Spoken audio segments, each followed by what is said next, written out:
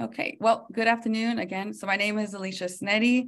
I'm an enrolled member of the Navajo Nation in New Mexico. I'm currently a public health project coordinator here at the National Indian Health Board, and I'll let Liv introduce herself.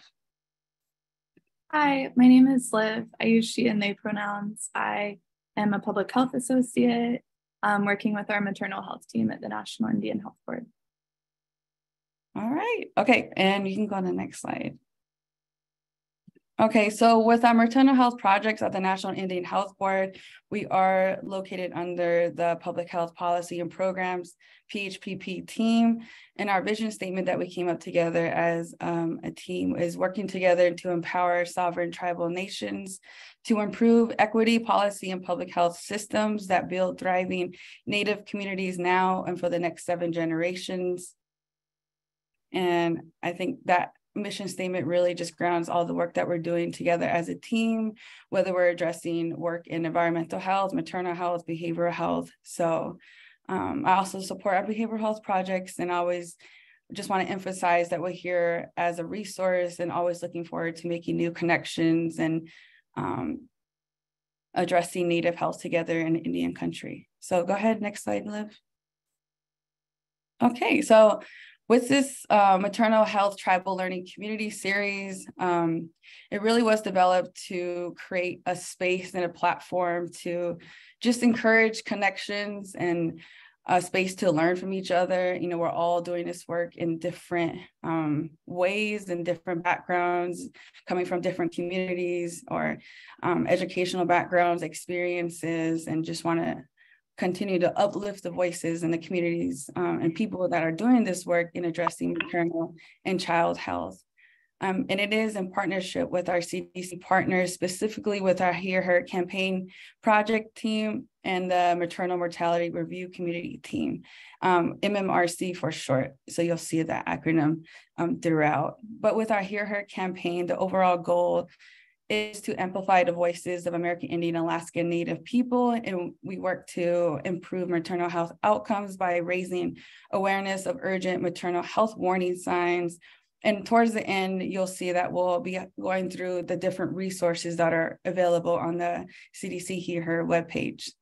And with our MMRC project goal, we're currently exploring the feasibility and implementation approaches of tribally led MMRCs, which overall work to strengthen the foundations of tribal sovereignty and self-governance. And we'll also be sharing those resources at the end of the presentation.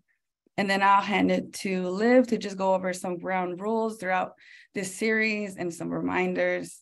And then I'll pick it up on going over the agenda. Thanks, Alicia. So as you might know, this is really meant to be a community space and a space for all of you to also get to connect with one another and share and partner in all of the amazing work that you're doing. And so we will be going into breakout rooms at one point. So we just wanted to share some ground rules of remaining curious and not making assumptions, to pause and listen first, to know that while we do expect effort, we don't expect perfection from one another. And we really are here also to build community and connect with each other. And we're really glad everyone's here and that we get to share this space together.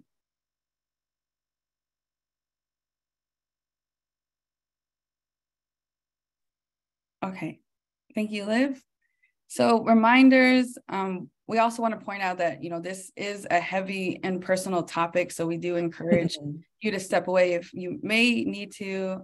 Also, some quick reminders that we will be sharing today's recording via a post-webinar email, and also we'll be sending out the links. We're just highlighting that on our NIHB maternal health webpage, but most importantly, everyone who registered for this presentation, you'll have access to the slides and recording, and that everything will be sent within 1 week post-event. So yes, and next on the agenda, again, we're looking forward to and so honored to have the Alaska Native Birthworkers Community, Margaret and Abra, here with us today to share the amazing work that they're doing and just listening more about the resources, the knowledge and experiences from them. So I'm very happy to have them here with us today. After the presentation, we'll be moving on to breakout sessions, and I'll be explaining more about what that entails and what platform we'll be using for that after their presentation. And then we'll go around and see if anyone has questions, follow-up questions, and then I'll walk us through the different maternal health resources during the presentation, but also we'll be highlighting those in a post-webinar email. And then I'll hand it off to Abra and Margaret to introduce themselves. And then once that's done, we'll let them share their presentation slides. So thank you, everyone. Awesome. Koyanakpak, Alicia, and Liv, and everyone. I'm so happy to see you all here today. Uvanga Nungasuk ut Kiagavig Mugarunga, Patkatat Kuyagarunga. My Inupiaq name is Nungasuk, and I'm from the Patkatuk family from Utqiagavik. I'm Inupiaq, and I live here in Degayakuk, also known as Anchorage on Dena'ina lands. That's where I'm zooming in from. And I'm really grateful and excited to be here today and to see some names I recognize. Hi. Some folks who are saying hi in the chat. So good to be here. I'm excited to share. And I'll turn it over to Margaret for your introduction. Dan Zoon, Giida Dana Sauza, Margaret Owen Hoffman, David Sauza, Plague Utan Islan, Betikde Utana Islan, Pla Aloga Utan Sadantalet, Dekayakat Lesto.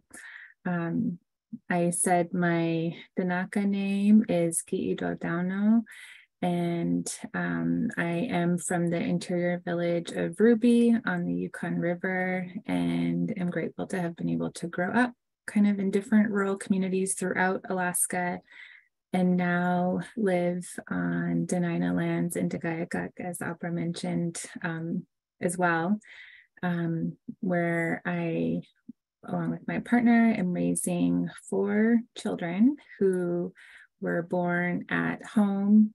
We had a preterm baby at the Alaska Native Medical Center here, which we'll be talking about that place, and then a birth center, and then again at home.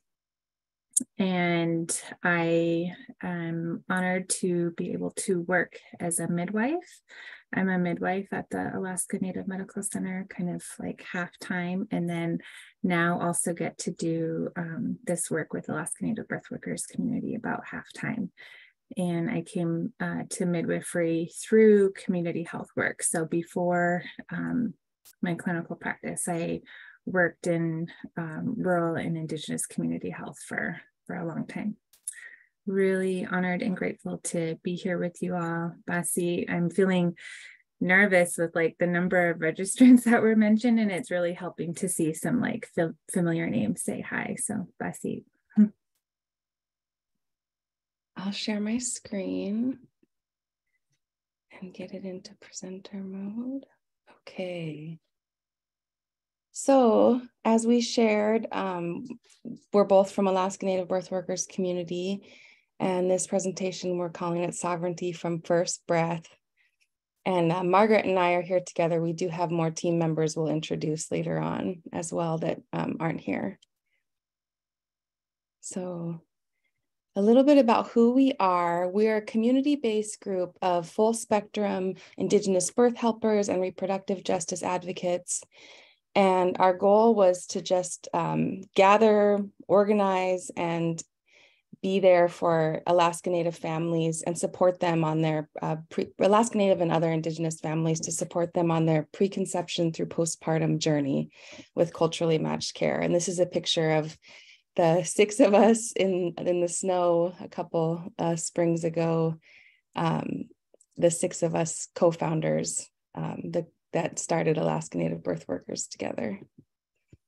And a little bit about how we came together. This is an image from 2017 of Indigenous midwives in Alaska, and this is at the hospital that Margaret mentioned, Alaska Native Medical Center. And this gathering was so special, and it was actually happening at the same time that I was hosting the very first Indigenous lactation consultant training that Cami Cami J. Goldhammer and Kimberly Morris-Salas. They have that. I'm sure many of you know them and have attended. So I was hosting that in Utqiagvik, and I missed out on this gathering, but it was a really wonderful time when all these midwives were gathered and birth workers in Anchorage, and thinking about how we can support our families in the journey, and how important it is to meet the need, especially in Alaska, where families are traveling really far from flying in from rural Alaska to give birth in Anchorage, often alone and not supported. And Margaret also initially wanted to start a doula org through ANTHC, which is another part of our tribal healthcare system, but then understood quickly that we needed to do that from the community. And so then had a community-led movement instead, and not a part of our healthcare system, but through community.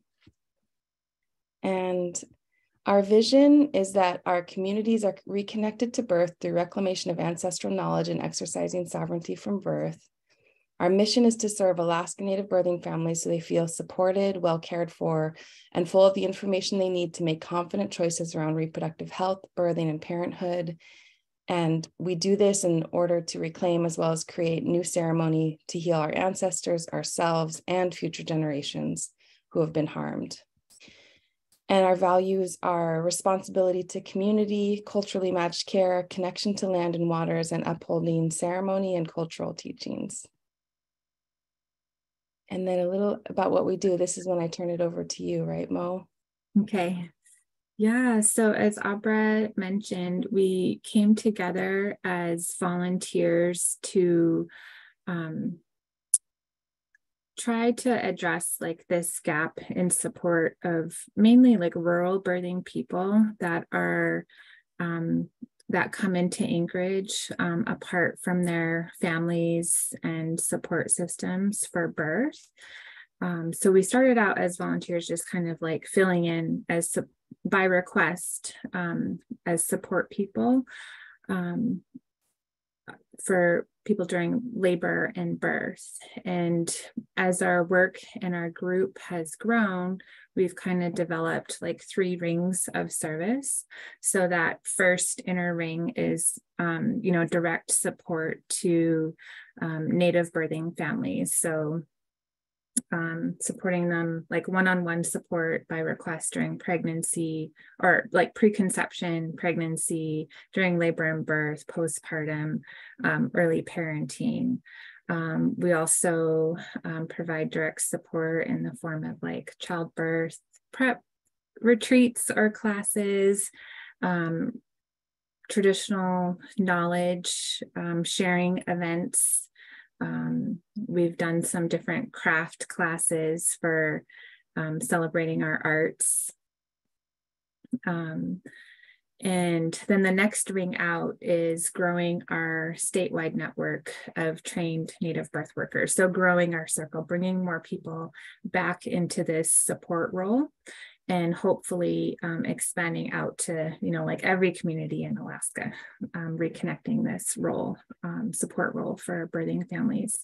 And then kind of the third ring out is, doing our best to collaborate with partners for systemic change to better support Native and rural birthing families. So some of the events that we've been able to host over the last few years, we have this online kind of drop-in visiting circle space that really started during the pandemic when everything, turned to Zoom.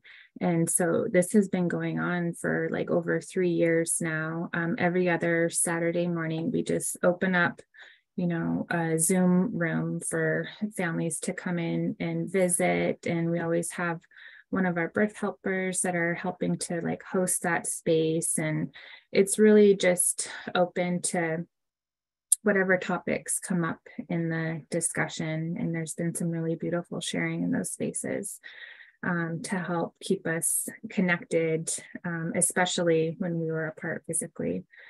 As I mentioned, been able to host some traditional arts and craft workshops, traditional knowledge, virtual sharing circles. Like yesterday, we were honored to host a Klinka elder to share stories about a birthing tree that was so beautiful. And that recording now is on our Facebook page.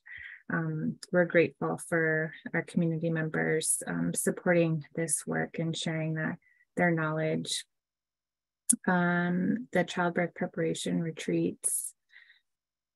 And then the next slide has some pictures from the different birth worker trainings we've been able to host over the last few years. So we hosted Zagitoan, Melissa Brown, and Candace Newman from Canada to facilitate their full spectrum Indigenous doula training.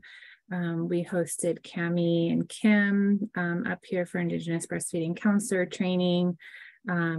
Just this past fall, we hosted Center for Indigenous Midwifery, Rhonda, Grantham, and team to facilitate the Indigenous childbirth educator training. We have kind of regular like sharing circles and skill shares to continue building connection and skills for our local Indigenous birth workers. So over the past few years, I don't have the number in my head how many people have attended our trainings, but part of the agreement when they come to these trainings that we've fundraised for to be able to offer to our community at no like financial cost to them, with the agreement that they'll pay it forward by serving another Native birthing family. So that's kind of how we're able to continue this work forward too. This slide is so awesome to me. Our growing team, we started with, a few volunteers, and over the years, in gratitude to like many of our supporters and funders, are now able to pay birth workers to do this as like their full-time day job. It's no longer, something that we're volunteering for on the side of our other like full-time day jobs and family and community obligations. It's really exciting. So Abra will talk a little bit about birth helpers. Yeah, thanks, Mo. So birth helpers, birth workers, there's different terms, and then we have terms in our various native languages as well. So birth helper is someone who provides continuous physical, emotional, spiritual, and informational support for a birthing person before, during, and after childbirth, and also for the full spectrum or full circle of reproductive health experiences. So we're there for whatever families might need, whatever they're going through, whether it's loss or family planning or preconception. And we're also, we talked about like reclaiming ceremonies too, and how important that is. And what we do is we'll share information and resources to help families prepare, and we'll provide one-to-one support during labor. We'll be that continuous supportive presence, and we'll help create comfortable environments, providing reassurance, and what will help with breastfeeding, postpartum support. We do not make any decisions for the birthing person. We don't perform any clinical tasks, and we don't have access to anyone's private healthcare information. And a little bit more about full spectrum work too, in addition to the prenatal labor, postpartum support. We'll be there for people who are trying to become pregnant during miscarriage, abortion, fetal or infant loss, for adoption, while accessing care as LGBTQ two-spirit plus people, and during other rites of passage, like I mentioned. And we're not like specifically trained in any of those areas, but we'll be there for you and we'll hold space. And some of the benefits of having a birth support person is that you will be more likely to have a spontaneous vaginal birth, more likely to have a shorter labor, less likely to have a cesarean birth, less likely to use pain medication, and more likely to have positive feelings about the childbirth experience. So having that like birth support is proven to be really important. And I love this image of Margaret in the birth tub, and her sister Lena supporting her. It's just so special. And then a little bit about how to request ANBC support. And this is if you, right now we're in Alaska and we offer support in Alaska, and we do mostly offer support in Anchorage. And so that's what, like we talked about, growing our network. We hope to expand across Alaska and have more support. But for people who are wanting support while they're pregnant, we call it matched birth support before labor begins. And you can get on our website, we'll share that at the end too, and go to services. And then there's a request form there that people can fill out to request support. And that's also where you can find information about our events, like our childbirth preparation retreat. And the other thing, the ANMC is a big hospital, and we'll talk more about that later, but around 1,600 Native babies are born at that hospital every year. So a lot of times parents will show up, they might get medevaced and they might be all alone. So the healthcare providers know about our organization and they can call us for on-call support. So we have a phone that is 24/7 monitored call phone. And if they, like if a nurse or midwife determines that someone might need extra support, they can call one of us doulas, and then we can head to the hospital and join them. And we also go to birth center births and home births. So we're able to meet people kind of where they're at right now, which has been really special. And next, I think,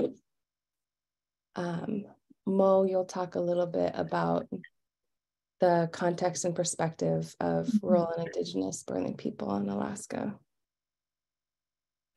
Yeah, so we just wanted to briefly share a little bit about how ANBC came together and how this, what our work focuses on. And there's a lot on our website too, that kind of explains a lot of things too. And then this next chunk of slides is a little bit more about our understanding of, kind of the current situation for rural and Indigenous birthing people in Alaska, as far as we understand it. Also, noting that, those of us carrying out this work right now primarily are located in Anchorage. So we're in our our main hub for the state where a lot of our services are. And I, as a birthing person, gave birth here with the resources available here. So I don't know what it's like as a rural birthing person. So we're not trying to say what that's like, but this is kind of like a big picture view of, what we've been reading about, hearing about, learning about over the last few years to help guide our work.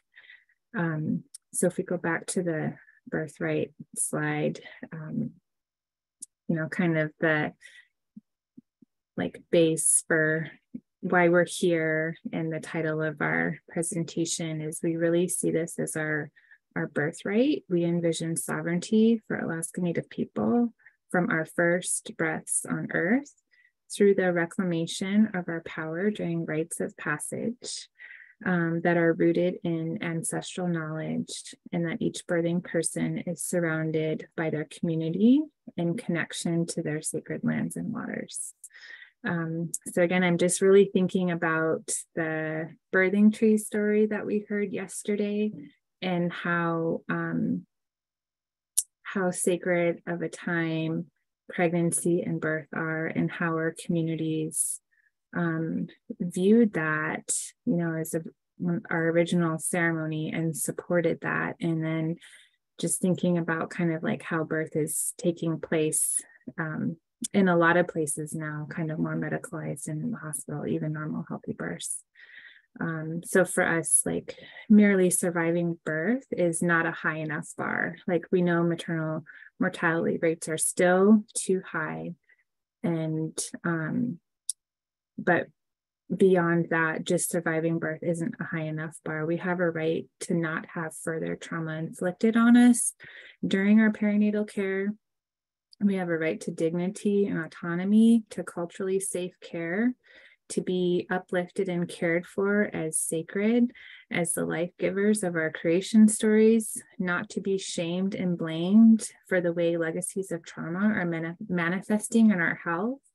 We have a right to be born in love, free of fear and shame and all that does not serve us, to start our life surrounded by love and strength and in our own power.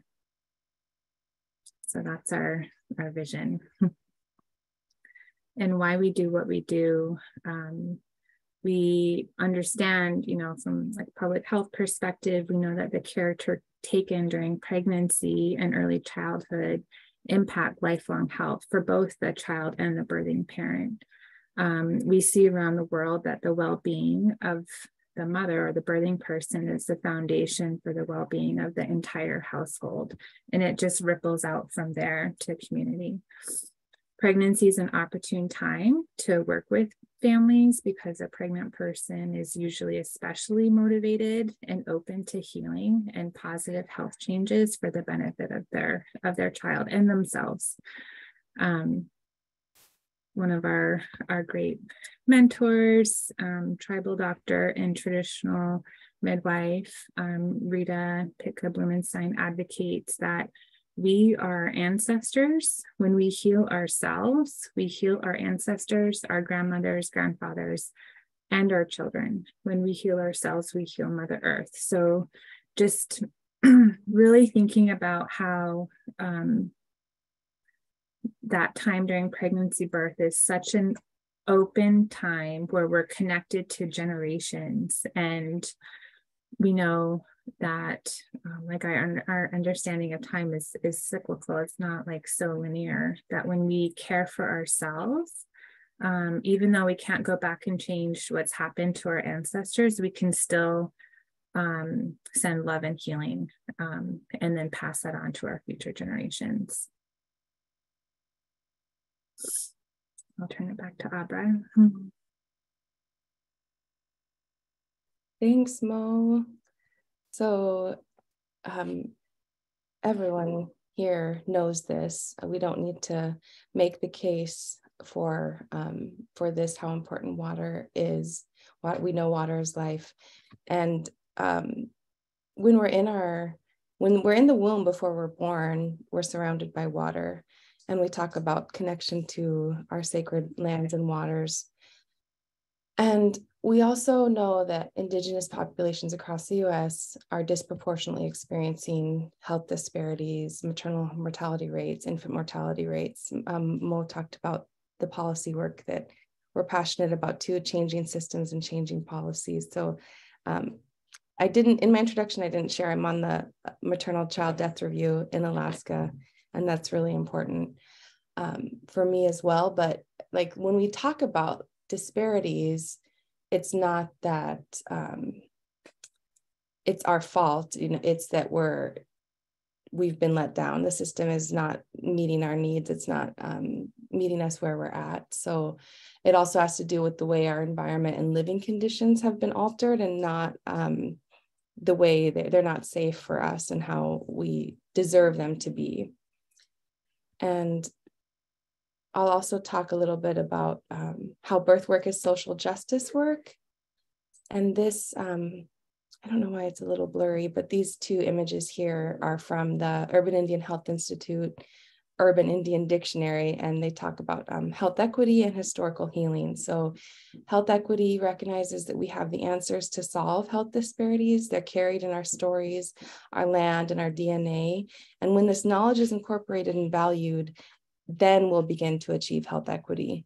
And historical healing is gathering the pieces broken by historical trauma, stitching them back together in bold, beautiful, intricate patterns of strength and resiliency.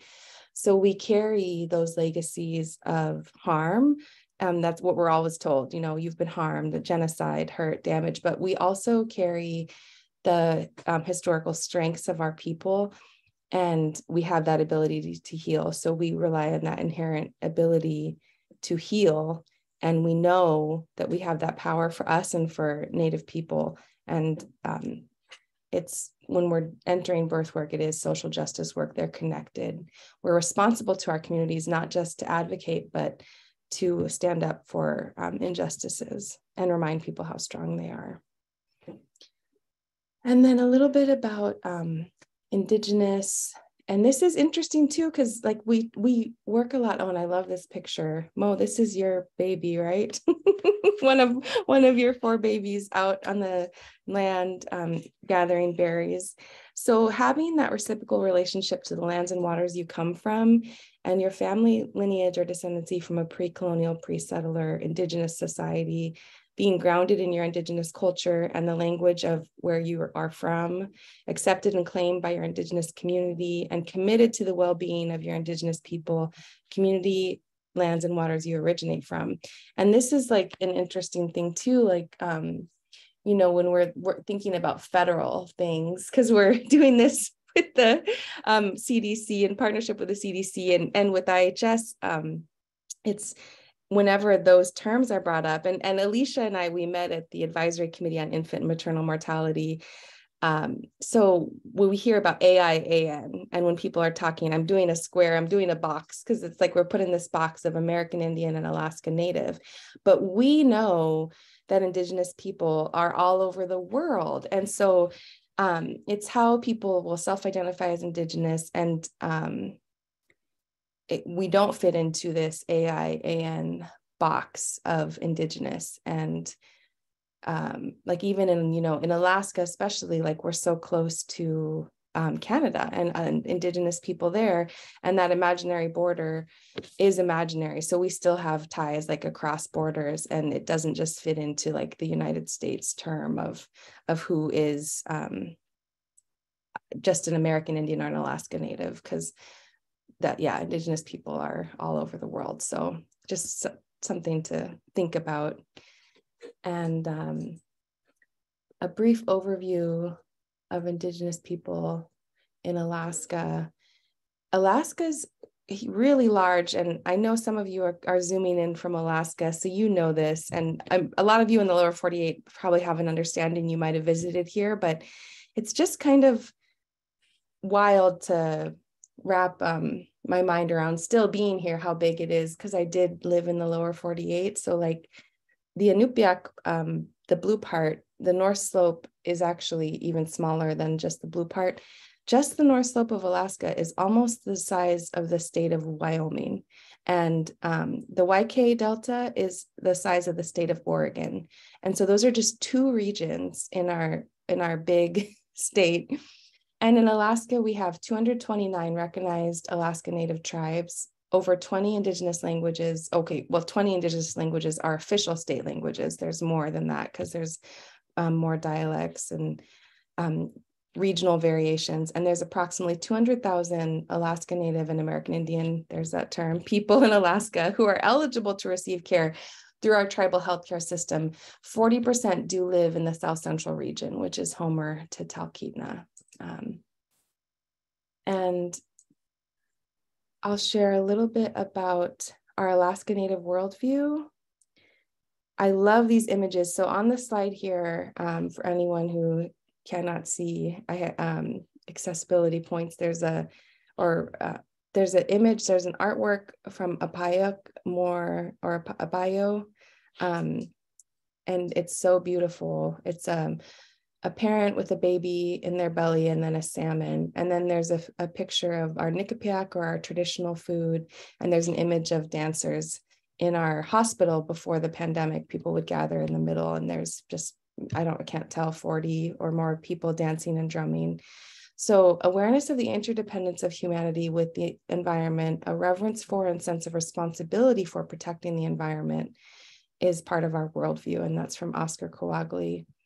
And then Dr. Rita Pitka-Blumenstein says, in order for a person to be whole, they must feed their mind, body, and spirit equally to heal themselves.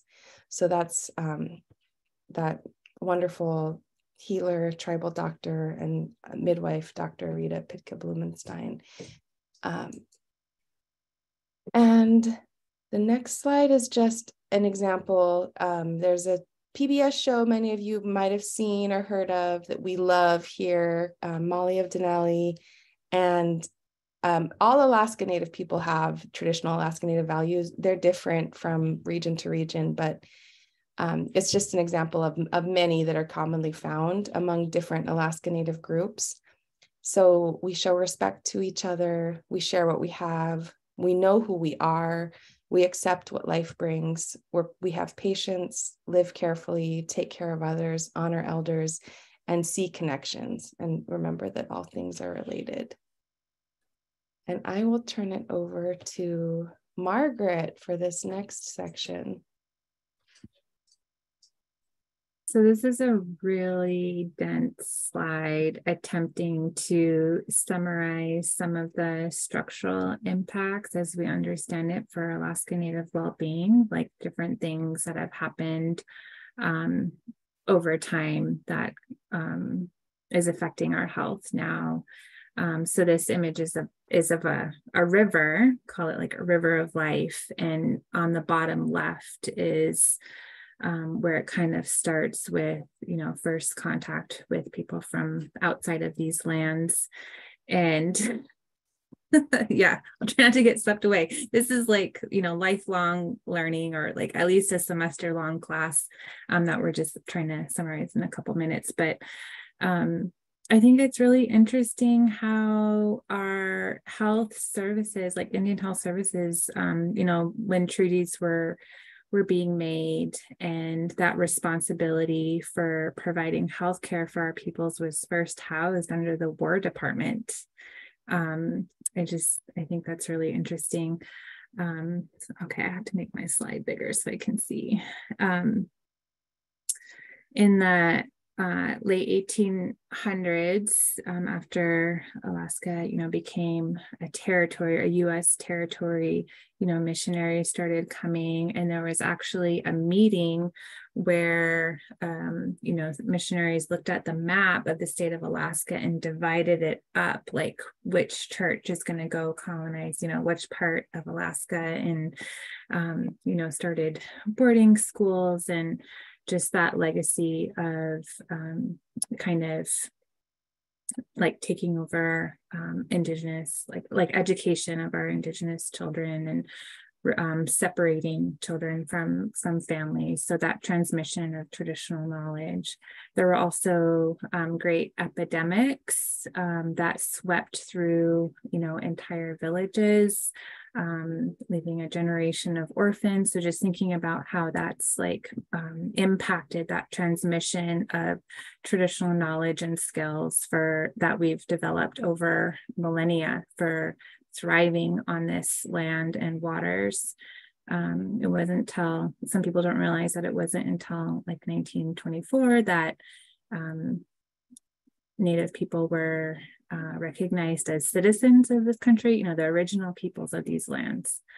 In 1955, the Indian Health Service was formed, and as we here, like all of us here understand, are charged with, administering healthcare for I can't say the acronym right, AIAN. In Alaska, so moving up the river, we have a really powerful legacy of community health aides that we're really proud of, that we have, in our tribal health system. People are identified, by their tribal councils for serving as the first responder for their community. So they receive, training to be able to be the healthcare provider for their community. And this really great network of support for people providing, care in their villages. And there's like regional hubs and tertiary hubs. Land claims, there's a lot more to that related to Indigenous reproductive health care.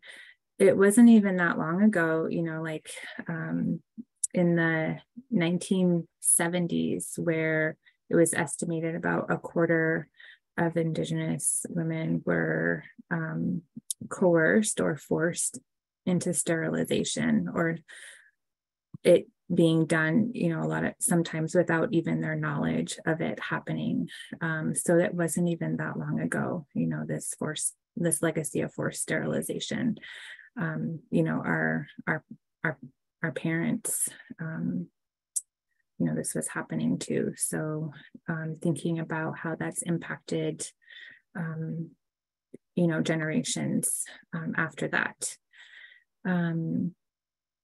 In 1978, the American Indian Religious Freedom Act, where it was practicing our ceremonies and Indigenous spirituality was decriminalized. So, for 100 years before that, it was illegal to practice our ceremonies and Indigenous spirituality. So again, thinking about how that's impacted transmission of our traditional knowledge.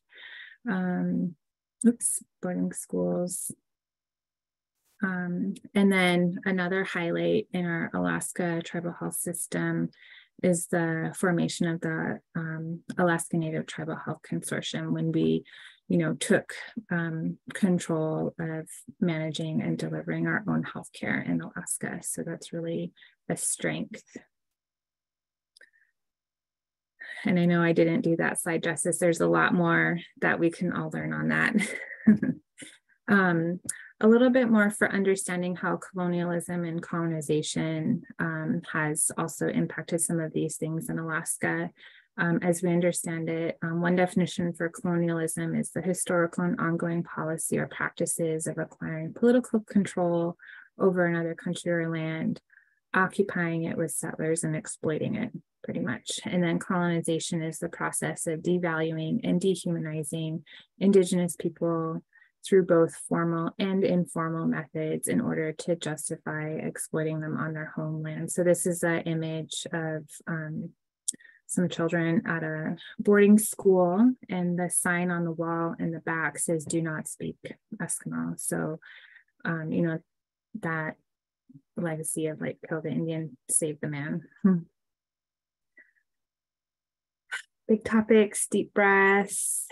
I think this is a really interesting image too. This is just from a search through the Alaska Digital Archives. There's a photo of the midwife on the left. The photo of the title, or the title of the photo, is called Midwife at Work. And then the photo on the right, midwife training. So like our traditional midwives and traditional doctors kind of being retrained into this other kind of like healthcare system, which the next slide goes into a little bit more. How colonization has shaped where we birth, relating it to birth now. Like I mentioned, a lot of our like natural helpers, our traditional midwives, our tribal doctors, people that were identified, as children and trained, throughout their whole life, knowledge passed down.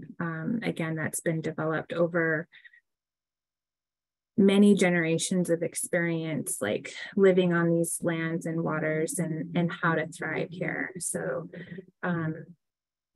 that knowledge system kind of being retrained into this like non-native medical healthcare system. Another thing that started happening are these like kind of, Karen Lawford talks about, has really great papers written on hidden policies. And I think about that a lot with our evacuation policies. So births essentially are removed from villages, even normal healthy births. There aren't options for planned births in our villages. And so, who's the name of the person who wrote about hidden policies? Karen Lawford is a Indigenous midwife and professor now at, I think, Ryerson University in Ottawa. So So now many rural Alaskans cannot receive perinatal health care or birth with medical support in their communities. So thinking about how that's shaped our maternity care, as our traditional roles and knowledge were like inferiorized with new models of healthcare being introduced. So those traditional roles and knowledge were not passed on. Pregnancy, birth, and postpartum care is routinely referred out of rural communities away from support systems, traditions, and cultural practices.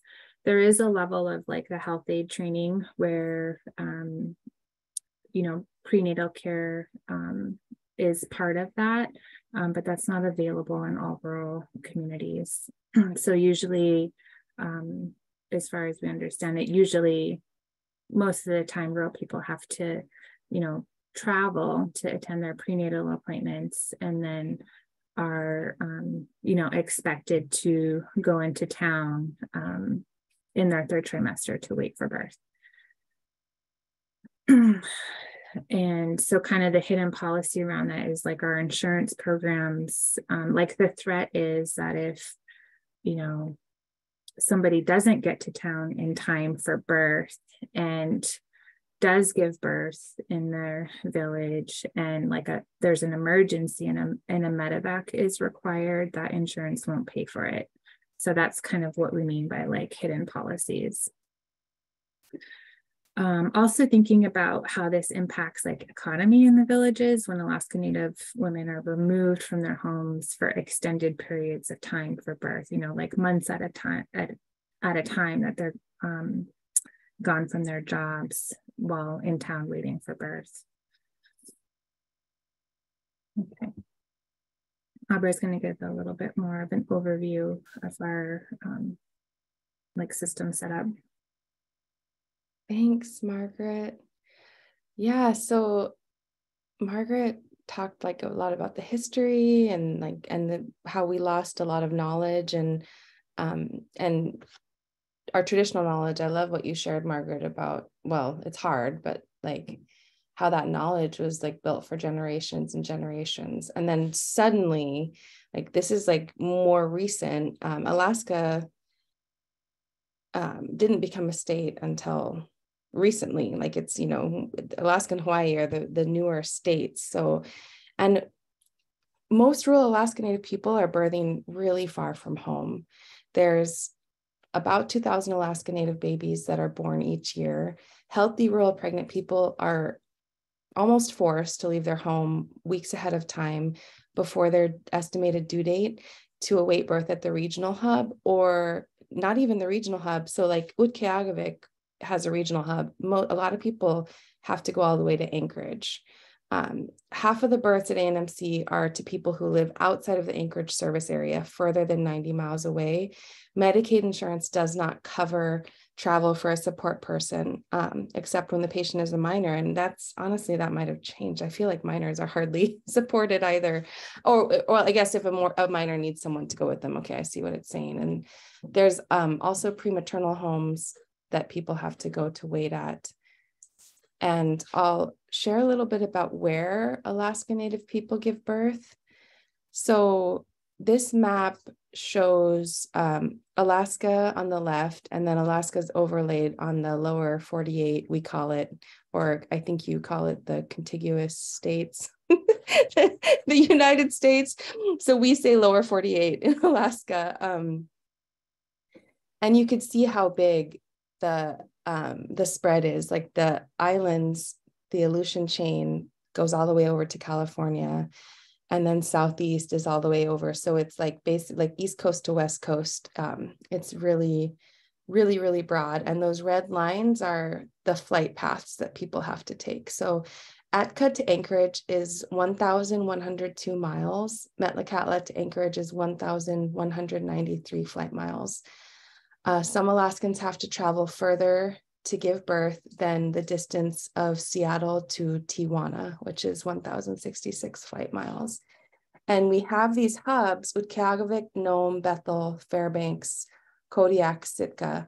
We did have Dillingham and that one was closed. And the tertiary care center is Alaska Native Medical Center. A little bit more about where Alaska Native people give birth. This graph shows a timeline of in the 90s where there were more births at regional tribal health facilities and less at Alaska Native medical centers for Native people here in the state. And now it has changed. So that switch over happened closer to the year 2000. And now most births are at Alaska Native Medical Center. So in Anchorage, and Anchorage is the biggest city in Alaska with over 300,000 people. And a lot of people who have to travel to Anchorage live in a village of maybe 200 or 400 people. And they're asked to leave their home really early because they have to fly. There's no roads. So this slide is a quick overview of birth as a rural person. I mentioned prematernal homes earlier. There's images of a couple here. The purple one on the left, the purple house, is in Utqiagvik, and that's where I lived. I operated the prematernal home. I did not come up with the name. I'm not sure who made up that name. It never made sense to me. I don't know if anyone is really prematernal, but I don't know. Whoever made up the name. There's been prematernal homes for a long time in Alaska. So in Bethel and in Utqiagvik, there's a lot of smaller villages. And so parents fly into these hub communities maybe at 34, 35 weeks, and they're leaving their home communities. And again, there's no roads between most of these villages. So they're taking a small plane. They're asked to leave their family behind. They're leaving their sisters, their aunties, their grandmothers, their children, their spouses, and they're alone. So the prematernal home that I managed in Utqiagvik for Arctic Slope Native Association had 5 beds, five bedrooms. There were bunk beds in some of the rooms. And the one in Bethel, I think, is bigger.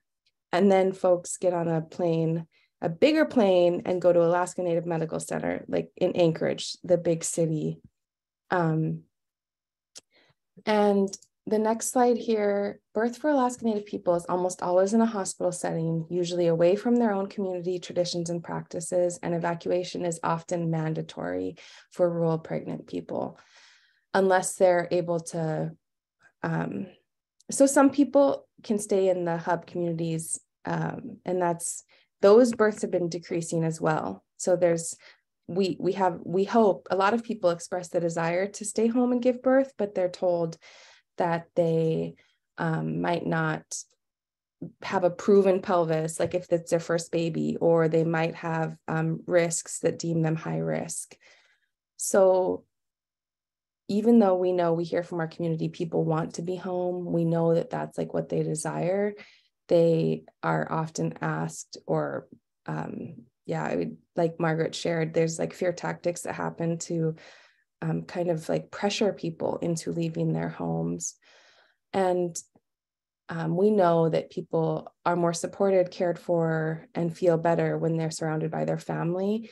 And this is often just not an option. So that is really a big reason that we started Alaska Native Birthworkers Community. We know that people are alone and they need support and they need culturally matched care. It's going to like help when there's other Alaska Native people there. I'll share quickly maybe I'll click to the next slide. This is a little bit about what we can do to support Alaska Native birthing families. We can become familiar with their cultures and histories, become familiar with their structural impacts, and utilize trauma-informed and healing-centered care and traditions as best practices, community-based solutions, and cultural safety. So when we talk about culturally matched care, it's our definition is someone from your own culture there, like, or someone that knows and supports your cultures and values and can uplift and honor those. So a lot of times in Anchorage, or even in the hub communities at those hospitals, there aren't other Native people providing care, and it can feel really isolating and alone. And what I didn't expect when I started attending births, I've been a doula for over 12 years now. but really full-time with ANBC, going to births regularly for the past 2 years. And it's been incredible. It's been really healing for me. But what has been amazing is twice I met family members I had never met before. And then 2 other times I got a call from the labor and delivery unit. And it was a nurse asking for support from someone who was alone. And when I got there, it was someone I knew from Utqiagvik, from my home community. And they were people that I'd known for years and had connections to, and they knew me. So I feel like in some ways it was more healing for me as their doula. I mean, I'm sure they were grateful that I was there, but it was so special to know that that person who was alone was no longer alone, and they had another Inupiaq person with them, and I was there to support them. And it was just, yeah, that was really an unexpected, amazing thing that happened out of what we're doing with this community-based approach. So I think I'm gonna turn it back over to Margaret for the last few slides. We're getting towards the end and we're doing good, I think, on time too. So thanks for listening. Mo, you're on. Sure. Yeah, this is just another resource for a great class about more of this and on cultural safety. There's an online course through Frontier Nursing University. It's free. There's 3 CEUs, and it was developed by an Ojibwe midwife, Doreen Day, and then a nurse midwife, Erin Tenney.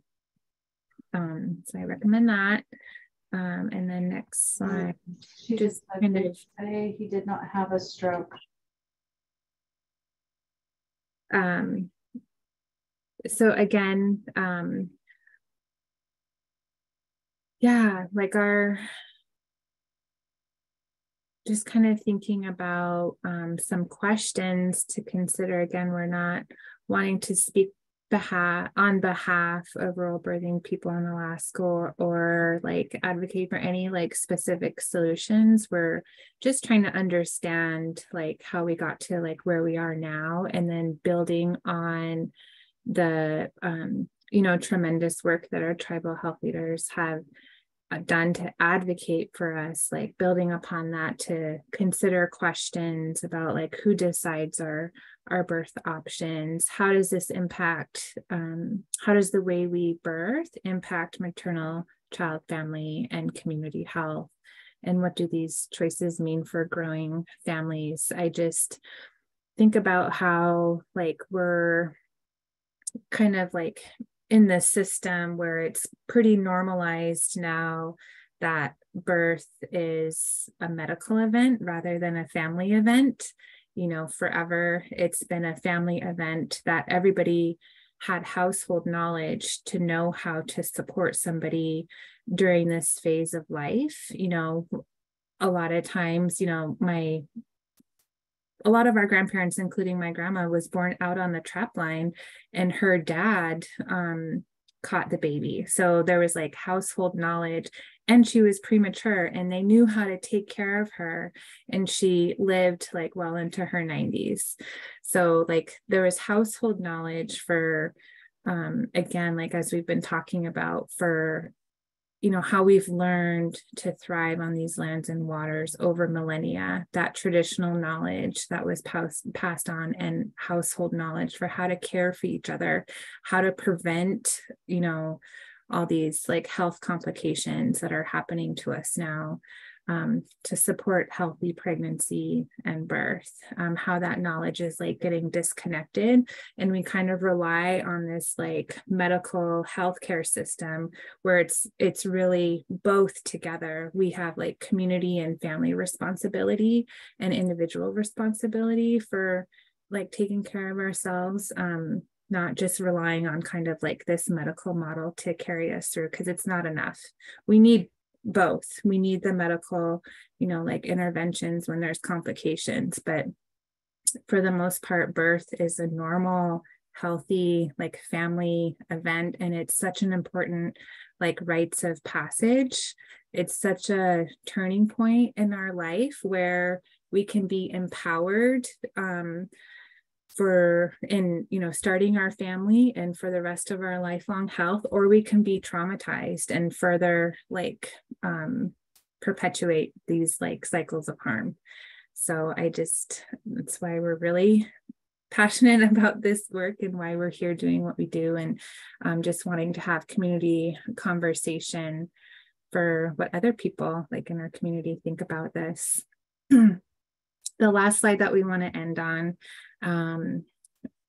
are images, and I saw Ursula Noki Wilson on earlier. This picture on the top right is from she's a Dene midwife mentor in our community, and that's a picture at Chinle where she worked and helped get a birthing sash or sash belt installed to help with birth.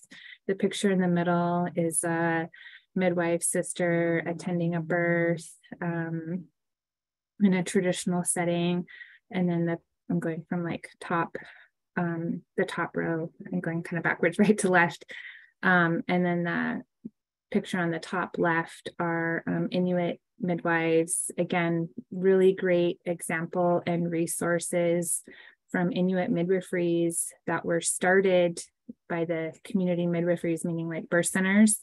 Thinking about those evacuation policies, there was a pregnant parent that refused to get on the plane and said, we're going to train our own Inuit midwives and start our own Inuit birth centers for our babies to be born in our language within our community. Just really powerful. Lots of good papers on positive health outcomes from those birth centers.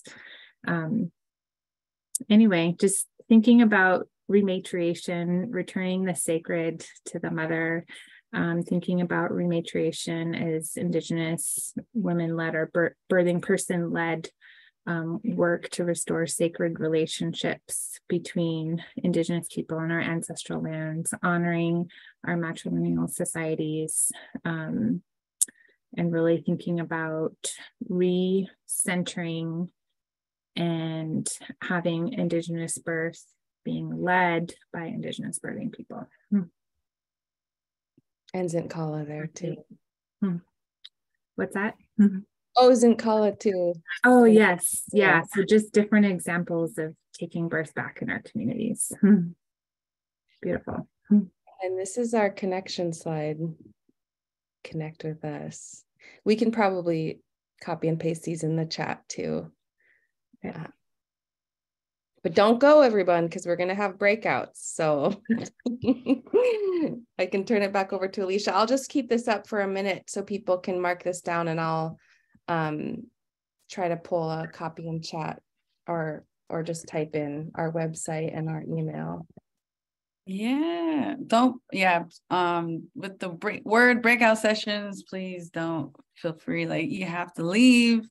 But really, like we said, we're just creating a space. But first off, I really just thank you, Abra and Margaret, for your beautiful presentation and in-depth information. I think it's really important that we highlight the historical context, specifically with Alaska Native communities, very different, obviously, from what we see in the U.S. / lower 48, and the different terms when it comes to speaking on Native people, Native women, American Indian, Alaska Native, Indigenous terms. So, and just the historical trauma context as well, just where all these, it's not one day we just came up with facing a lot of disparities and inequities. And I definitely agree with the systems not meeting where a lot of us are. So now moving into our breakout sessions and what we have, let's see if this slide. Perfect. Okay, so let me just go over this because I'm not sure if everyone has experience working with Jamboard, Google, which is fine. It's not a complicated system, thankfully. So, and I'll continue to hopefully make everyone feel confident in using this platform. So it's Google Jamboard, and I just put it in the chat box, and I'll be sharing my screen to kind of just show you some of the quick functions of how to use it. So everyone will be automatically assigned to a breakout room. Every breakout room will be answering the same questions that are located on this Google Jamboard, where you can type up your answers or just speak freely. And maybe you don't want to jot down your answers, but everything will be anonymous. There are 4 total questions available, and maybe you won't get through all the questions, and that's okay. Or maybe you want to talk about different questions that come up in your group, which is totally fine too. And we just want to give you that freedom to discuss your own questions or conversations that will come up. And just overall space to connect, learn, and hear from one another, sharing your knowledge, whether it's at the tribal or non-tribal and community levels, or what organizations and the work that you're doing, and just taking this time to engage with others in the field of maternal and child health. So I think that's it. So let me go ahead and share my screen. So bear with me. I have so many tabs. Hopefully you guys don't see all my tabs. But so everyone will be assigned to different breakout rooms, about 10 to 12 people each room.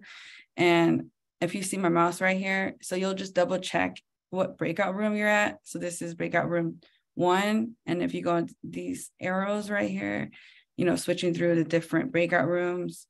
And yeah, so these are the different questions, and just having a space right here to feel free to share any resources. I kind of just left the note tabs to double click and then pretty much leave your question here, you know, so. And then save it.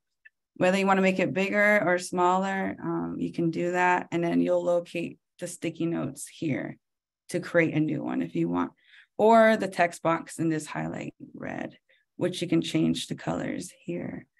So mostly just got to point yourself to the sticky note function or the text box and just making sure which breakout room you're at. And I think that's it. But if you guys are having trouble, just let me know. So let me stop sharing. And then right now I'm going to create these breakout rooms, and it's going to say, you know, Alicia, I put you in a room. So you'll just press join. So let's see if this works. Okay, let's go. Okay, so there'll be about 10 breakout rooms, which about 10 to 11 people.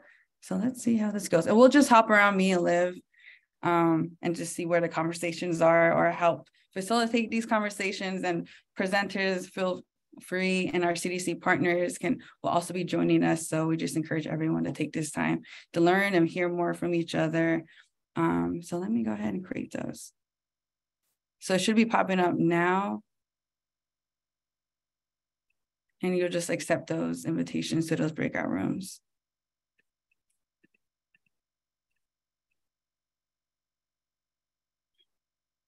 And open all rooms. So yeah, now you should be joining, my bad.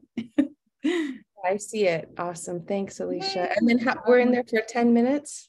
Yes, sorry, everyone. 10 minutes, and I'll put that in the all broadcasts right now when we should be back.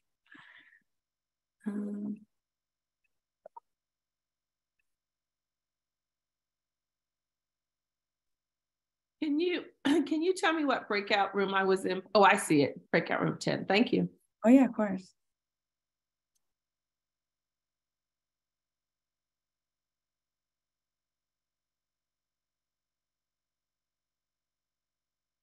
So specific with my broadcast.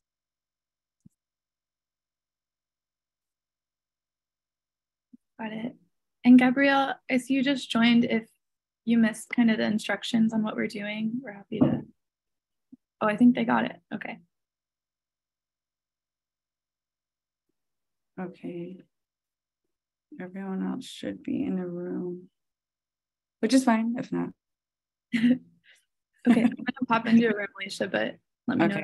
I'm gonna pause the recording. And people enjoyable. So, and I've been just scrolling through the different pages of Post-its. So I'm really happy to see everyone being engaged with each other and just sharing what you're doing and yeah, participating in this exercise. So thank you. Did anyone want to share out what their group was speaking on or discussing, or something that you shared? And I'll give you guys space to, if anyone wants to share.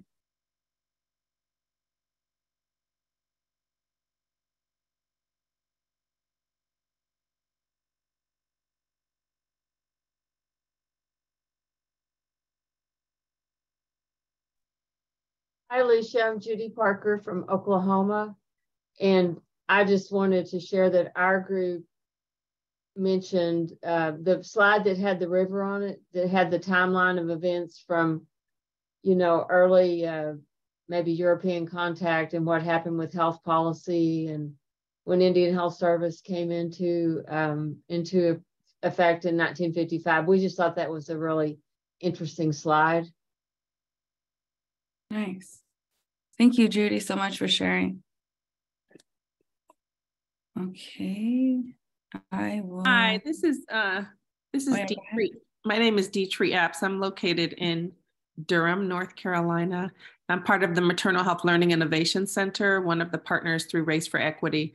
And I was very grateful to see the map that you shared that showed the overlaid on the United States of the lower 48 that showed the difference and the scale of how far people who are giving birth have to travel and how long they are away from their families. That is the first time that I have heard or understood that. And so that is very valuable information to set context to for the impact that that has, not only on that person, but also on their families and their community, for so many people to be taken away at such a critical time.